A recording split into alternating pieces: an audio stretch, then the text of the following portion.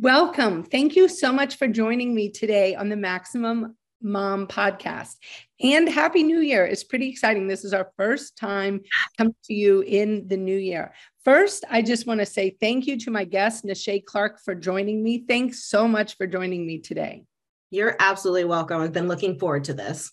Yeah, I'm so excited. Well, first, I want to introduce you to our audience because you bring such a unique perspective. Obviously, as you know, we're usually a bunch of lawyers, entrepreneurs, and moms, and I love that you're not. So it makes me so happy. Nishea Clark is founder and owner of NVC Consulting, a market research and strategy planning company. She has been in business since 2002. She has provided insights and analysis for customers in pharmaceuticals, consumer packaged goods, media and entertainment, and financial services.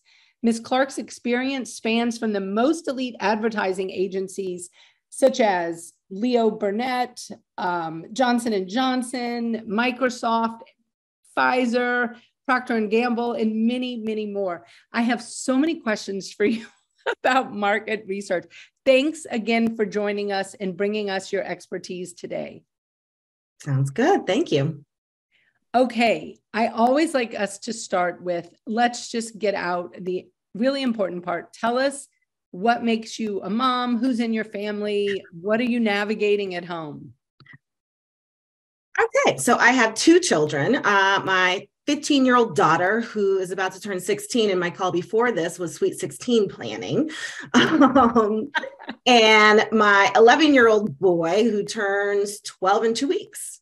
Oh, and wow. So those are my two. I've also got a half share on a bonus kid with my significant other, who actually is the exact same age as my son. Their birthdays are 9 days apart.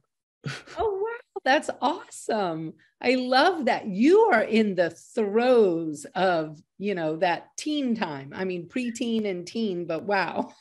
Absolutely. It's been an interesting few years around here. Oh, girl, I can't imagine, obviously, having done it, but wow. Yes. And you are in the throes of it. And so, we're going to have to check in with you again, because obviously as those boys get a little older, all things will change for sure. I'm hoping he becomes calmer again as he gets older. Oh, well, good luck with that. I'm hoping. I have a 26 and a 23-year-old, and neither of them showed family calm over the holidays. We'll have to talk about that privately sometime, but wow. I was like, I thought you guys were supposed to outgrow this stuff at some point. I put rules in place for this holiday because Mama needed a break. Yeah. Oh my gosh. We should talk about that though. We should talk about boundaries and rules, because boy, is that something we moms really need more of. It's a struggle. And just saying no to anything in life. And then when it's your kids, and then it is, I want them to be happy. I keep telling my kids, I want you to be happy, but I also now say, and I want you to be okay. Exactly. Because there's so many different pressures. Both of my kids have ADHD. And so there's, that piece as well. And I want them to learn how to become functional adults, sometimes meaning you're not going to be happy in the moment.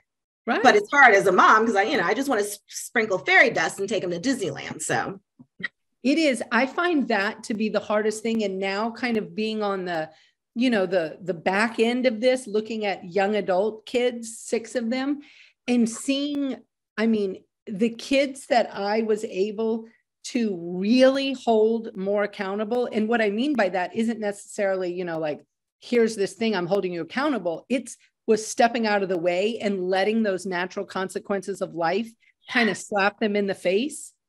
When I was able to do that more consistently, that child has truly learned and internalized lessons better than when I was maybe in my earlier years of parenting more, trying to kind of sprinkle that fairy dust and make things okay. And I think as time went on, I came to really appreciate, stepping out of the way is probably as important as the fairy dust, Yes. Absolutely. The natural consequences thing is amazing. I actually went to a couple of parenting workshops, and I was never a self-help kind of person, but I was hitting the wall with both kids and trying to figure out what was going to work with them. Yep. And I went to, and it spun my head around because, just thinking about like neurodiversity and, the pliability of the brain at this age and all of the different things that we can do to help our kids to learn and grow. And then the natural consequences pieces, they diagnosed us all as parents. So I was the overfunctioner. Yep. Me too. So, I was stepping in too much, and I've had to learn how to step back, even if that means sitting on my hands sometimes and grinning and bearing it, but knowing that is what's going to help them grow in the long run, even though I'm feeling their pain maybe more than they're feeling their own. Totally. Well, you're able to see a lot of these like explosions about to happen. You can almost chart the path of problems, but they can't. And it's fascinating to be able to step back and really help them think through it. I mean, one of the things that I have found so powerful is really modeling, like, how do you think through a problem? Because I too have kids, a lot of them with ADHD, and really stepping back and taking that time. And I should say, I probably have ADHD undiagnosed, but I know. I keep wondering now, late in life, like, have I just been really super high functioning? And is that why I like to do so many different things? And I'm a really good multitasker. Yeah. That's how I compensate. Totally possible. I think it's absolutely possible. And I think really modeling with your children, like, how do you think through future decision-making, in getting over some of that impulsivity and that inability to kind of, see the forest and see the trees and be able to do that thinking, and then help them when you see some of these crises developing, reminding them, using whatever your language is to be like, this is a great time for you to step back and think, but not you, mom, do the thinking. You know what I mean? Right. Letting them use those. The future planning thing is tough. That was a tough one for me because I am a future planner. The joke with my friend said is, Nishea's always got a plan A, plan B, plan C, and there's probably a few more back there that she's just not going to let on to. And even as a young child, and I think my mother instilled that in me, I picked my career at 12. I started interning at 14, and it just, and I can always see, okay, what's next? Like, if you watch The West Wing and President Bartlett, they go into the room and they're trying to keep talking to him. And he's like, what's next? That's me, because I've already thought 3 steps ahead. And when you have kids that don't have future planning skills in their cognitive toolbox right now, I didn't understand them. I was like, how do you parent kids if I can't tell you, okay, in 5 years, you're not going to get into college because of, knuckleheaded stuff you're doing now. And they're like, what's 5 years? I don't know what 5 years is, feels good right now. And who cares about that was a lot for me to figure out. Yeah. Well, and it has been fascinating for me. I mean, you and I are so similar, just like go, go, go. I'm always, Miss Go, Go Girl. And I assumed, of course, all 6 of these children would go to college and do whatever. It has been really eye-opening to sit with my kids. And I mean, really sit with some of them at pretty young ages where they're like, I could care less about college right now. My goal is, to be the best offensive lineman in the state of Washington on a football team. And I'm thinking, I'm like, okay. But I mean, really trying to sit with that and understand, like, that's what's going to drive that child. That child is going to be driven by going to every football practice, by attending every practice, being able to play in every game, doing well in every game. Like, I can push and push and push on the grades all I want. It's not going to work. Like that. They have to be happy in this other aspect of themselves. Exactly. I always say that, you've got to have, you got to figure out how to triangulate your kids, right? So, for mine, it's my big girl, she's a writer. So it's kind of the literary function, that we make sure that we're dug into in school. It's sports. She plays very competitive lacrosse, and that could be, kind of a future college situation. And then art. This is her art behind me, which is funny because she doesn't think she's that great. And everyone's like, why is she not showing? Right. And I keep reminding, it's almost a reminder to me to remind her, embrace your talents, lean into talent and let it take you where it takes you. Exactly. And if you have multiple areas of talent, they will probably fold back into each other into some way. For sure. I was always a good writer and a good speaker. And my mother said, okay, well, how do you make a living doing that? Literally, that was it. And I said, oh. And so then first I said, oh, I'm going to write novels. And my mother said, that's nice, dear, but not everyone gets to become a novelist. Go pick a career and write a novel at night. And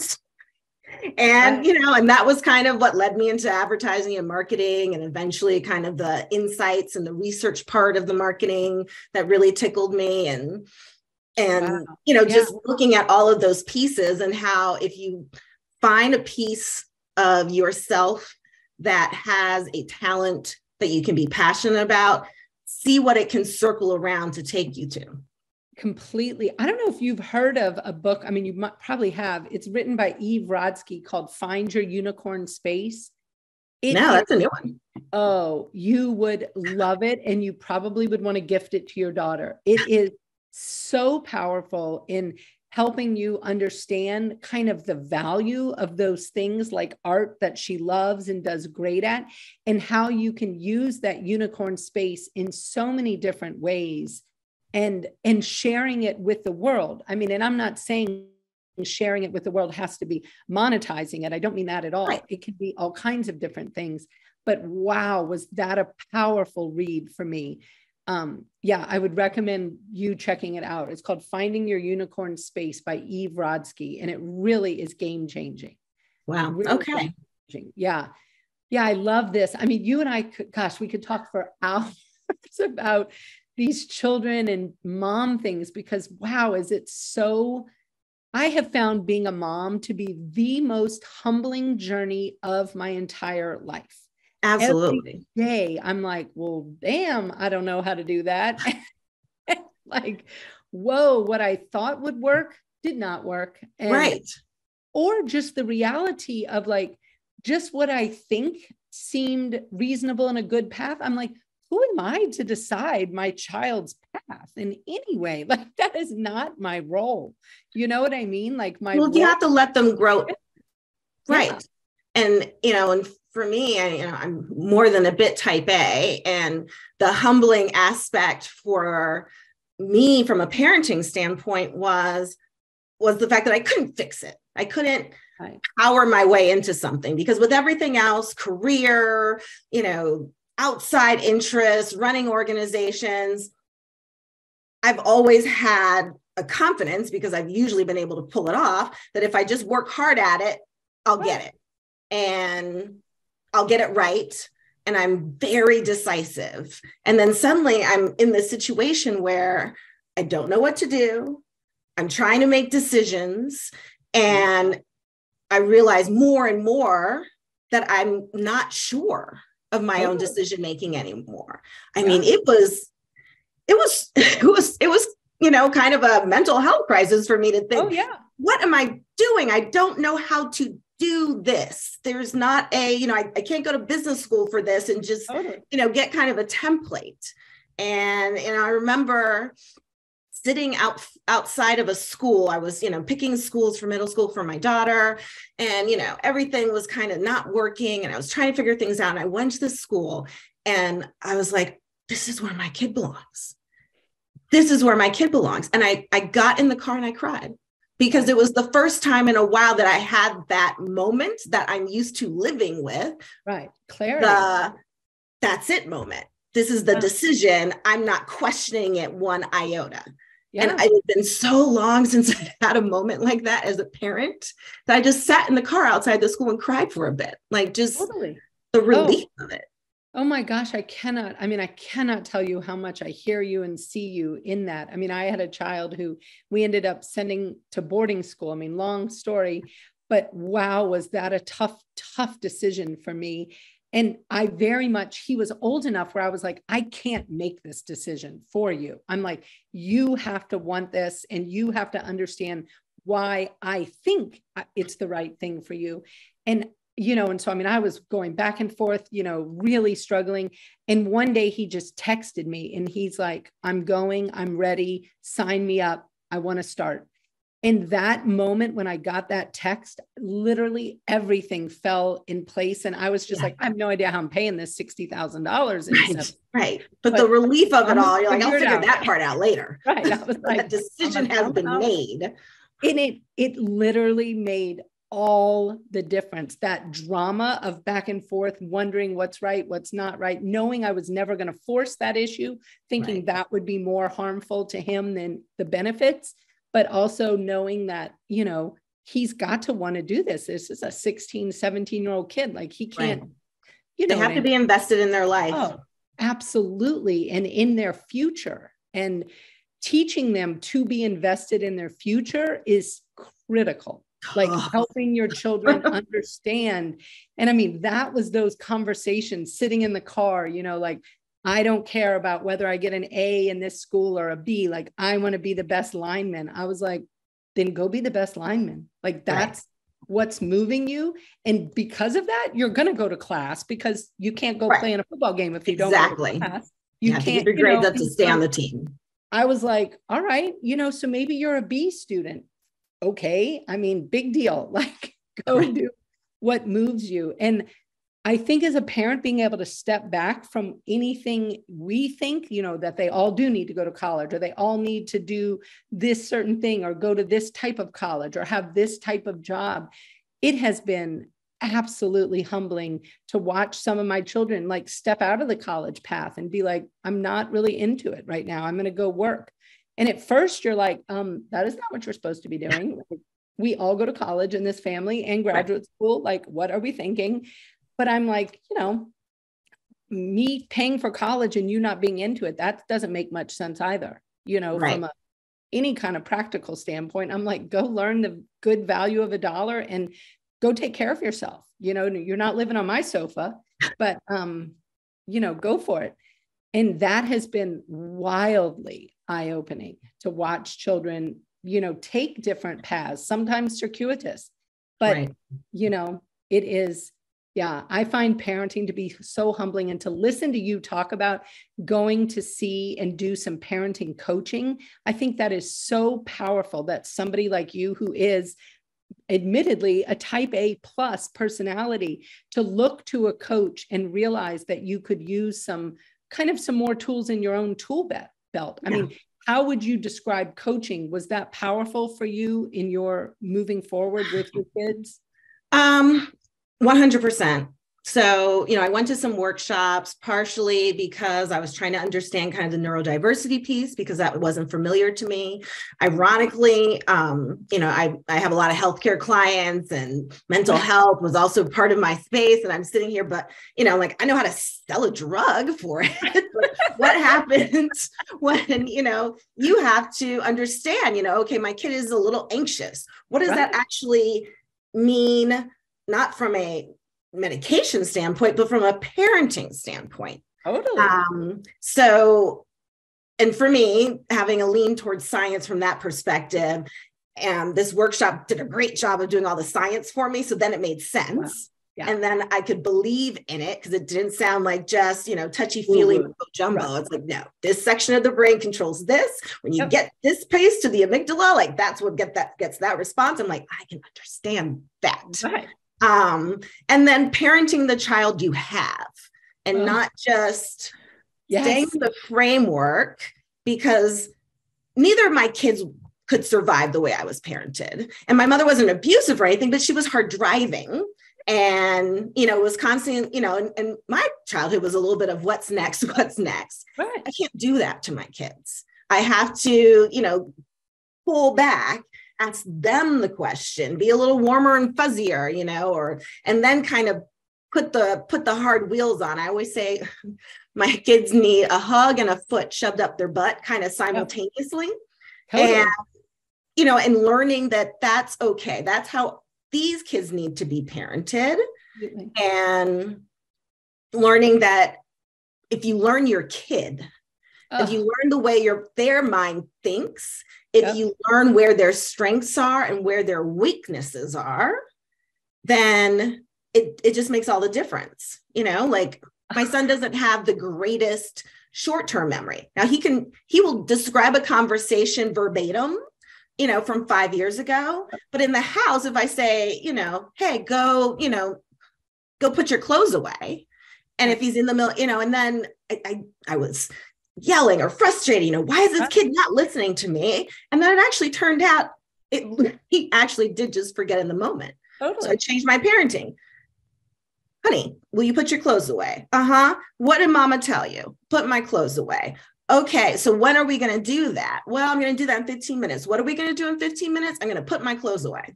Yep. And that, kind of 3 points in which he had to indicate, put my clothes away, helped that transition into the right part of his brain so that it could then be stored and accessed. So instead of yelling at him for not putting his clothes away, I just know, okay, I need to repeat it. I need to review it. And then I need to have him sign off on it with a plan.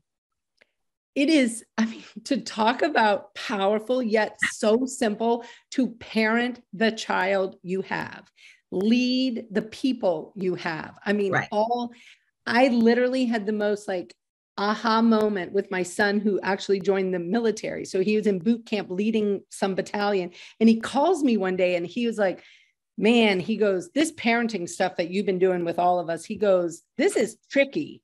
And I was like, well, what do you mean? He goes, well, I got some kids that I need to sit on the rack with them, really connect with them, talk about their trauma in their life, and then be able to explain what we're doing, why we're doing it to get them to move.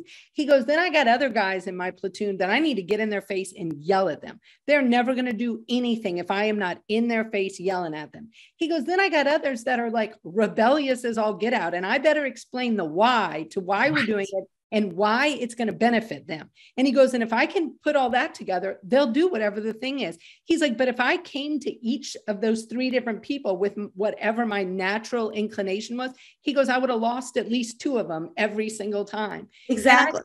That's profound for my 20-year-old to understand this. Well, and it works in the workplace, because if you think about, who you are as a worker, who your employees are as workers, who your clients are. We had an interesting scenario. I was working with a consultant who was consulting to me, but her boss was on the other side of in a different organization that I had hired. And, she had expressed some frustration. She would send these incredibly long emails. With rationales and all sorts of thoughts and feelings in the workplace, which kind of was not my jam. And, and then maybe 2 layers, 2 flip pages into it was the actual question. And so, I guess there'd been more than a few that I hadn't responded to. And so she went back to her boss and she said, I just want my question answered. Why isn't Nishea answering my questions? And so he said, let's look at this. They had just done this workshop on personality types, right? And so he said, there's drivers and then there's emoters. He's like, you are an emoter. You need to express and feel and give lots of information. Nishea is a driver. Tell me what the point is so I can get to the point and move on to the next point. So he said, why don't you send her an email? And instead of 2 pages, 3 bullet points. So evidently, she sent this email out, and evidently, I responded to it within 5 minutes. Oh my gosh! She went back to her boss, and she's like, "I can't even believe that." And it was funny because he said, "She said, well, did you call her and tell her to respond?" And he said, "I actually did not."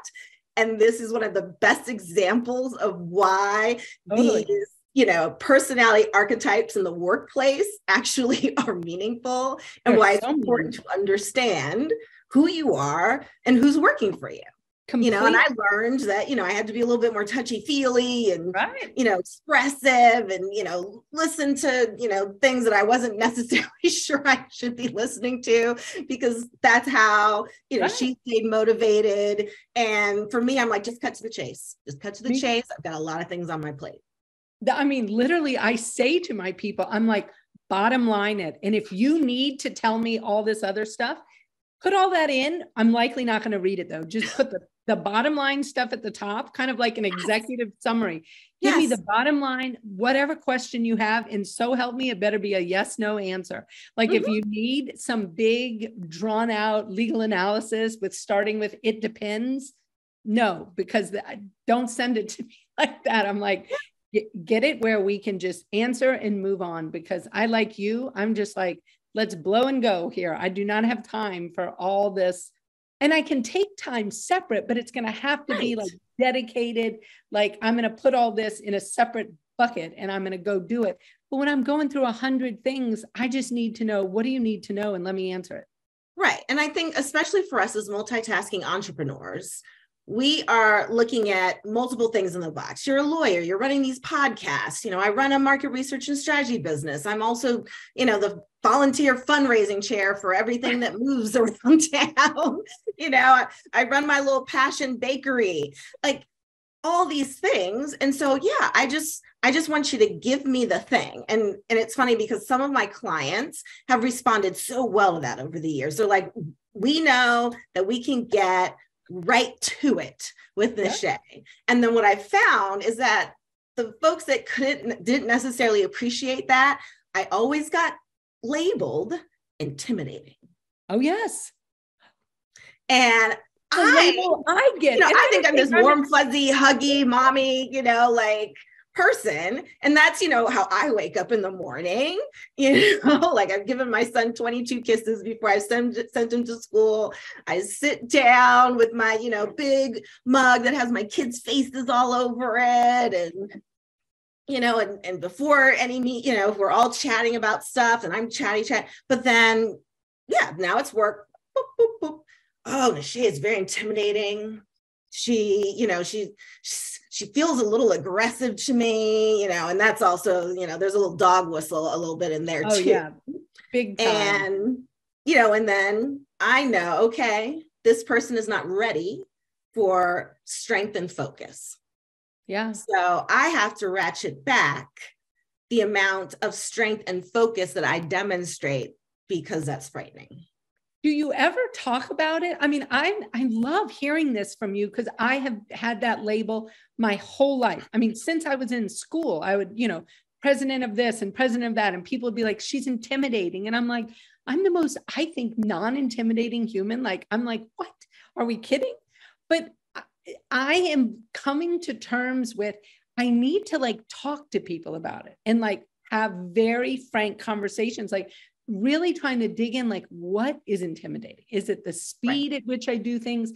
Is it the language? Because sometimes I definitely, and I am so guilty of this, I stop all the niceties of, you know, like if I'm doing a lot of emails, there won't be the, you know, good morning, how was your weekend? How's your grandma feeling? You know, what did you bake over the weekend? Like, I'll just be like, hey, I need Susan, I need blah, blah, blah done. And they're like, you know, and then some people will put in there, well, by the way, good morning. And I'm just like, oh gosh. But, so I actually do a setup now, and I do this both personally and professionally. I also have a live-in au pair, and, you know, and every time I, you know, transition out, I sit them down and I say, look, I work from home.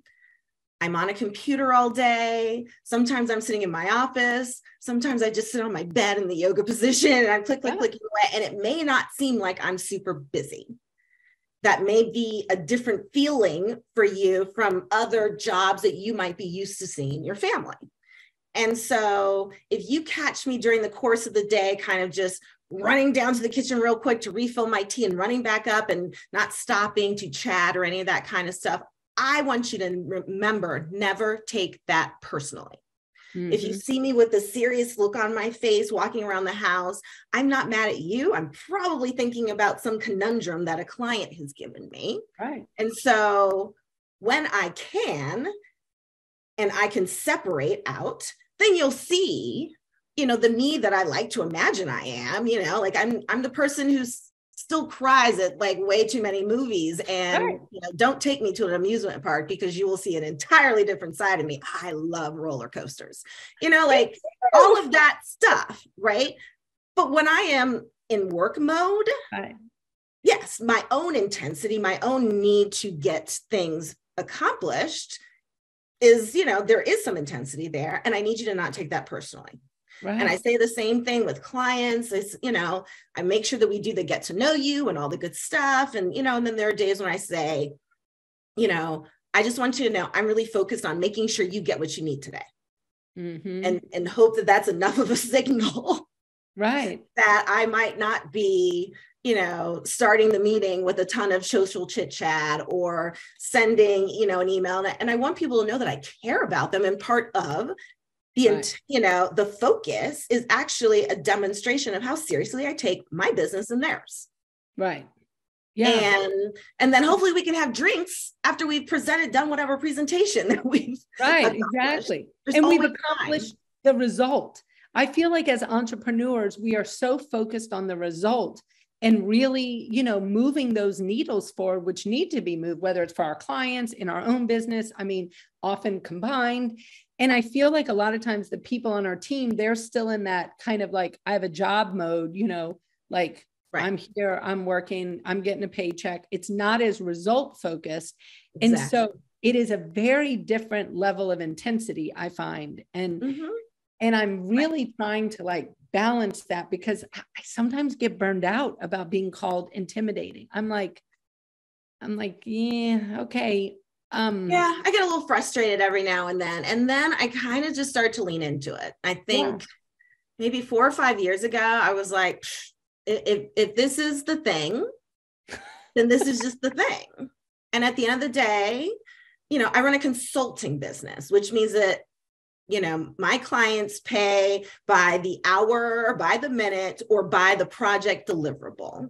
They do not pay by conversations by a water cooler or, kind of just glad handing a bunch of things. And so, I set things up that way.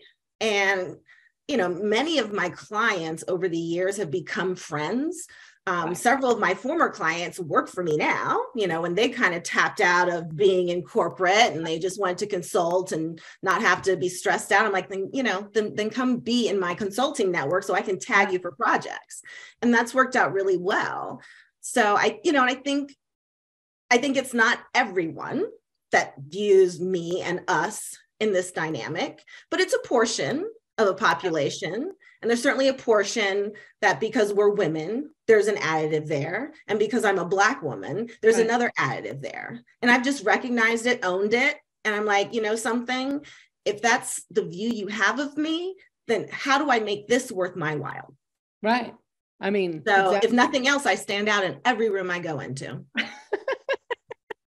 Absolutely. Well, and I think that's back to boundaries. Figuring out how to make it work for you.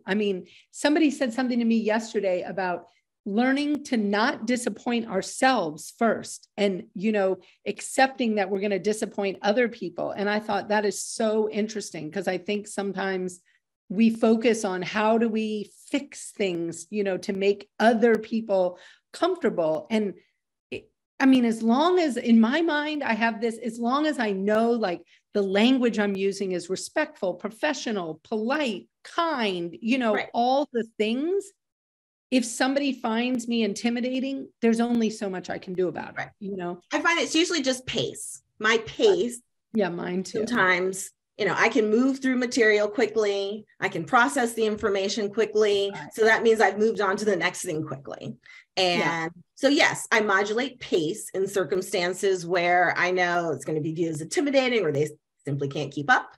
And, but I know that this is my pace. So when I'm sitting at home in my office or cross-legged on my bed, I can be me. Totally. And, cruise through all of this data that I'm looking at, provide my clients with insights and expert level, plans for new product development, and just know that, I'm not going to be the perfect fit for every client out there. Right. But that's part of the reason why I stayed intentionally small. Right. I didn't want to have to carry that burden of having to be all things for all people. Right. So I run a very small boutique company, and, a lot of my business is repeat. I've got, couple people who every time they move businesses, they just bring me on there, which is great. Cause then, that's brought me into a variety of different companies. And, then there's some folks that I'm like, I might not be the best fit, because I'm going to be direct. I'm going to tell you that, this is what we're hearing in the marketplace. It may be different from what your original hypothesis is. And that might not sit well with you. Like you have those folks who I call it inventionism syndrome. Like if they didn't invent it, it's not good. Right. Yep. I love that, though, to think about market research. I mean, as lawyers, as you can imagine, like just I'm sure as in the medical profession, and you're constantly trying to innovate. And how do you think of ways to do things better, more efficiently, more client-centered, where you're standing out? And I mean, how do you use market research? Because I think a lot of lawyers do not participate in market research. It's all, and they should. I've had a couple legal clients, and in both cases they won. So I love it. What does market research look like for a legal client? Like what can that look like? So for instance, in one, it was all, it was kind of the company that I was working, the legal team I was working with was representing, felt like another company was using some of their attributes, their product attributes that they felt they owned, right? That those were positioned simply for those products. And they said, no, we've just kind of been vague. And they changed some of their language around kind of, as this suit was going on. It was years and years. So at some point in time, kind of towards the end, the law firm brought me on, and I did market research to understand perceptions, right? Because if the whole point was, there's no way that you could perceive that we're saying this, that which you own, then of course, then it's not, it's not a real lawsuit. Right. So we went out and we did, a bunch of market research. We talked to people who had used their product, even people who had used both products. And it was probably about 70-80% of the instances, this major brand attribute that the client that owned it, had, other people thought that was the product, this competitive product. There was so much brand confusion. Yeah. And that brand confusion, there was, legal action to be held against that. So absolutely. That's amazing. I love that. Mm-hmm. Yeah, I think there's defamation and libel, it's perception, right? You have, if you're defaming someone, well, what are the characteristics of the defamation? And sometimes going out and being able to demonstrate how people are reacting to things and what the perception is, and being able to do that in a professional manner, statistically significant. If we're doing quant or qualitatively, we're able to provide verbatims or, the quotes and, documentation of the process that we went through in order to expose them to different materials. Wow. We find that it's actually been very helpful in those cases. But one thing most of our clients are pharma and financial services. Right. And well, one thing that has come up in my world of law, which, is focused on family law, there's this big kind of debate out there on billable hour versus flat fee, and people talking about how, flat fee, it's too much. You're quoting these large things and people aren't going to pay it. And it is something that I have thought, like, this is an area where market research would be so valuable to understand, because I think in different geographic markets, it's going to be different too, based on, economic conditions and all kinds of things. But there is a certain certainty. I think many people of a certain wealth, they prefer the certainty of a flat fee, because they can know, and whether they're paying 50 grand for a divorce, 100 grand for a divorce, the number almost doesn't matter. It's the certainty. The certainty of it. Absolutely. And for myself, even, between the hourly billable consulting hours and then a project fee, and I try and skew towards project fee. And quite frankly, I hate ticking, off a sheet at the end of the day, trying to remember which hours I put against what client. But it's certainty for both of us. And I feel like it's a comfort. And they also know that if things don't go the way everyone plans within, kind of a 5-10% range, you're still covered. And there's comfort in knowing that, this person isn't going to just run out the door on me. Right.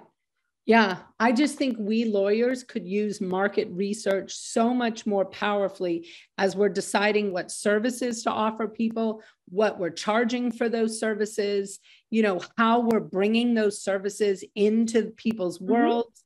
What the market can stand from a pricing perspective and what your client audience can tolerate.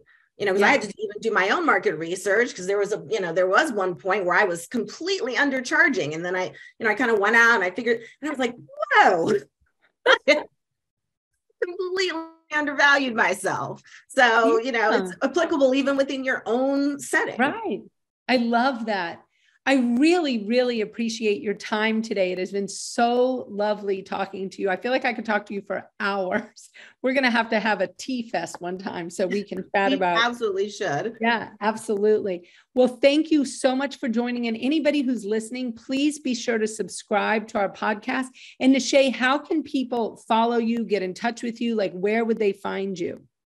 So my website, www.nvcconsulting.net, info@nvcconsulting.net. And we are on Instagram and Facebook, NVC Consulting. So perfect. Okay. Well, we will make sure to put all that in the show notes so people can get in touch with you. And very much good luck with everything going on with your kids. And do look up that book, Find Your Unicorn Space. And I'm going to look up your Passion Bakery.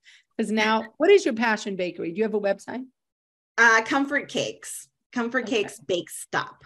So it's Instagram and Facebook. I had to take the website down because I was getting slammed with too many orders. And, and it kind of started in COVID when I wasn't quite as busy, and I'm not good at sitting still, and everyone missed coming over because I'm always the host for everything in my neighborhood. So it kind of started from there, and it took off, and then I had to kind of like, wait a minute, pull it back in, I'm like, Pfizer is back. I can't be baking all day. So I love that. That is awesome. That is, you were, at least for a time, that was your unicorn space. I love it.